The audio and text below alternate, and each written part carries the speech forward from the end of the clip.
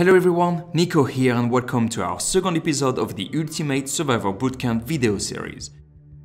In today's episode, we will be talking about the troop weapons that you can use in Zombie Gunship Survival. Your troops are essential for looting resources necessary to improve your weapons and upgrade your base. Be sure to upgrade your hangar to unlock additional troop slots, because the more troopers you have, the faster you can loot buildings, and the faster you can loot buildings, the easier it is to complete scenarios. All weapons come with various stats, but with the troop weapons, you want to pay attention to the loot bonus. The loot bonus is a speed modifier on top of the normal looting speed of your squad.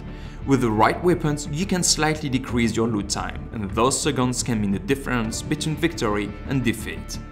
Each of the 4 troop weapon classes have different strengths and weaknesses. The assault class weapons are the most versatile weapons that you can use. They deliver great firepower and a high rate of fire, and their range guarantees that most threats die well before they reach your troops. They are a perfect defense for shamblers and hellhounds while providing a moderate loot bonus as well.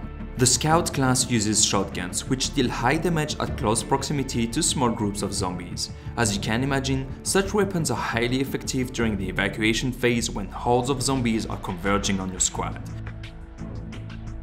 Scouts are expert at searching and provide the best loot bonus of all the troop weapons in Zombie Gunship Survival. Marksmen deliver heavy damage from the long range using sniper rifles. With marksmen in your squad, you can take down the strongest threats.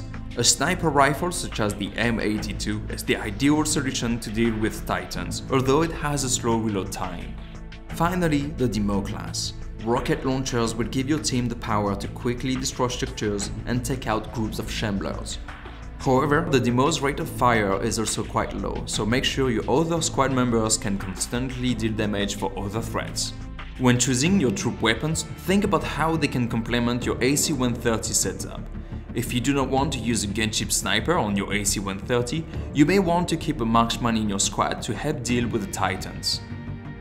That's it for this second episode of our Ultimate Survivor Bootcamp video series. Thanks for watching and don't forget to subscribe to our channel for more videos coming soon.